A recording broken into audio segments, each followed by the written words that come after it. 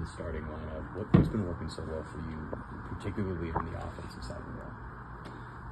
I mean, like I always say, it really doesn't matter until we win, and I still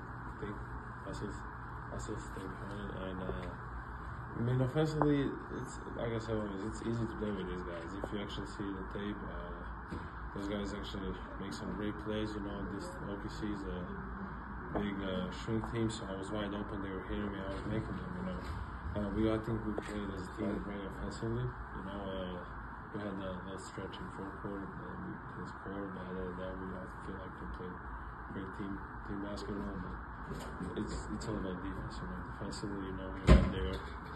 We let them get some cheap fouls and cheap free throws, which we shouldn't. That's it.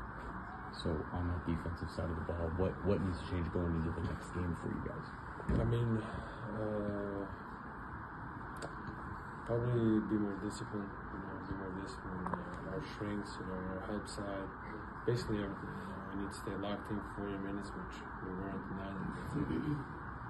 Niko, what did you like about the ball movement tonight, and specifically, how did you feel about the looks that you guys started with, where you had a bigger lineup with you starting alongside Highsmith, and how'd you feel about the process offensively, but also the way that starting lineup looked and the different looks it gives you? I felt offensively, it felt easy, you know, because I feel like we were just moving the ball and shooting the ball great. You know, everyone was wide open for most of the game.